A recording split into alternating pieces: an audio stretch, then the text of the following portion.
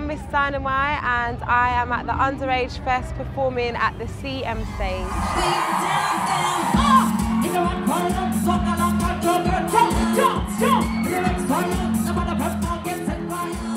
I think it's important for organisations like CM to help young people make music, because not only are they giving them a platform to speak freely, but also they're helping to give them the tools and empowering them with a bit of musical knowledge, i.e. you know, how to play certain instruments, how to do sort of the background work that's involved, you know, in the music industry. Music is an amazing, beautiful way to express yourself. It's free, you know, you can do what you want, you can say what you want, you can be who you want.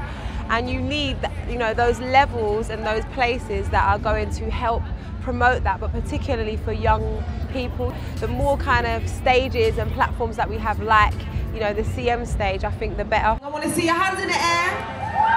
Each and every one of you, I want to see your hands in the air. I want to see you wave them from left to right. I want to see you jumping up and down. And I want to hear you sing along if you know this one.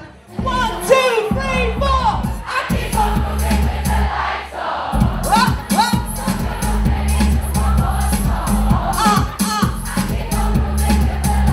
In terms of like fitting in, I've never tried to fit in. I just do what I do and hope people like it. Are you ready? Are you ready? I want to see you right out.